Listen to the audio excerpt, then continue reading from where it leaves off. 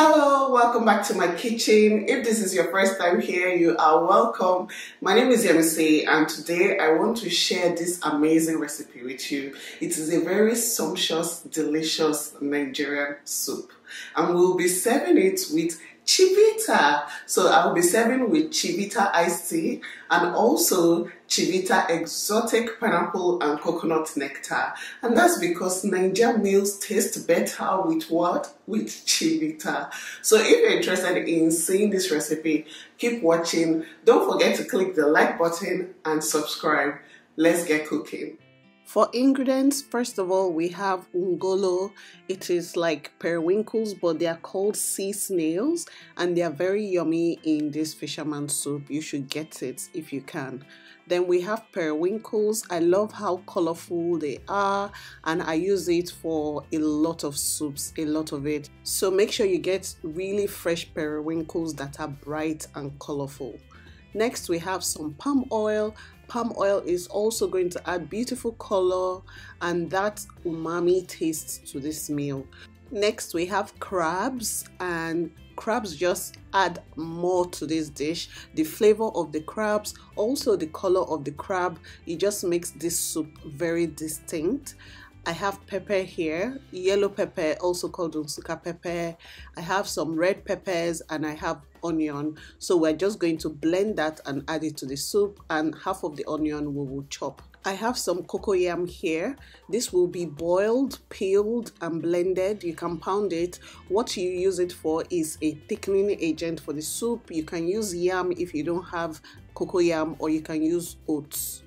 For the fish, I have red snapper and I have barracuda, and I'm using these two fishes because they stay well in soup. They are not going to scatter or break into pieces, and that is what you want.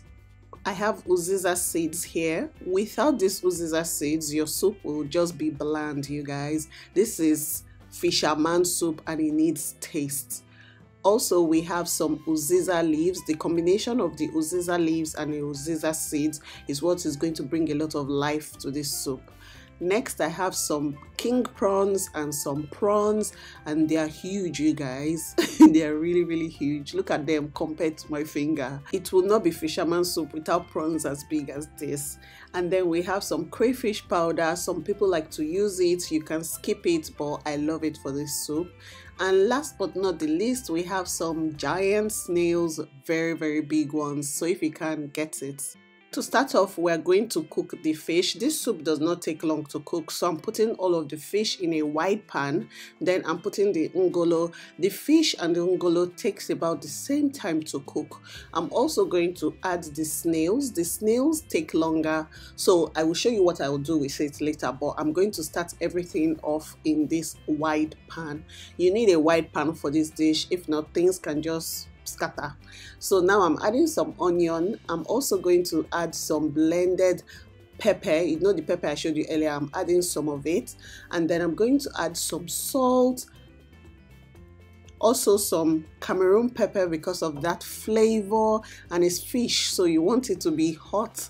And then we have some stock powder. This will season everything and give you a nice broth. So I'm just adding a bit of water to cook it. I'm going to cover and allow to cook for about 10 minutes.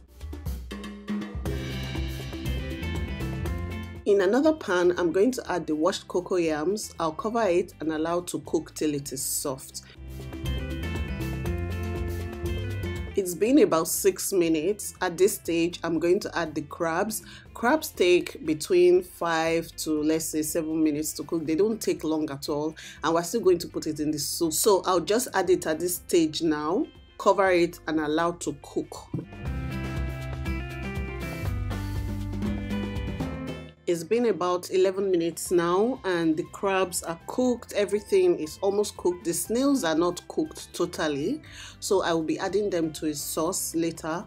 But for now, I'm just going to check on my cocoyam. It is soft already. If you put a fork in it, it should just like pierce through easily. That's how you know it is done. I'll just go ahead and blend that. In another wide pan, I'm going to pour some palm oil. You use according to the quantity of soup you're making. So I've just added just a little palm oil. I'll allow that to heat up and then we will put our pepper blend. While I'm waiting for the sauce to cook, please do me a favor, click the like button and don't forget to subscribe if you haven't. It lets me know that you want more recipes like this from me.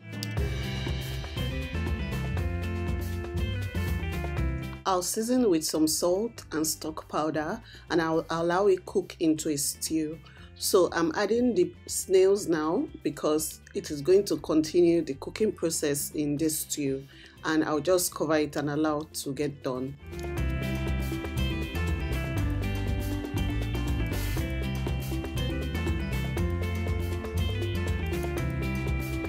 Once I like the taste of the stew, I'll just add some of that fish stock from earlier. I'll add enough water to make the soup. I used about 2 cups. You can use as much or as little as your soup is going to be. And then I'll add some crayfish powder, lots of crayfish powder because it gives it a lot of fishy taste. And then we're going to add our uziza seeds that have been ground. It gives this soup a very distinct taste. Without it, the soup is just going to be bland. Once the snails are cooked and I feel like everything is incorporated, I'll add a bit of water and then I will add the blended cocoyam paste.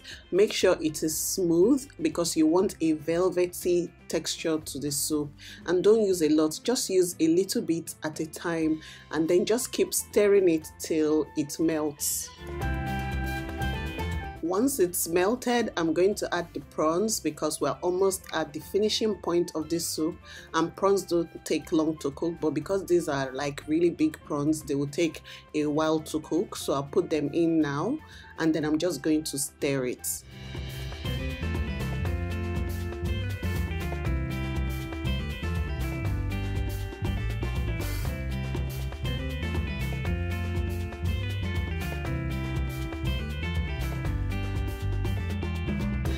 Once the prawns are cooked, I'll bring back the ngolo and the rest of everything that was in the previous pot. I'll bring back the crabs, the fish, everything, and just allow them cook together. If you have more seafood options, do not feel like you are restricted to everything I use. If you have calamari, you can use it. Any type of seafood, octopus, shark, anything you fancy, put it inside this soup, okay? And you will love it.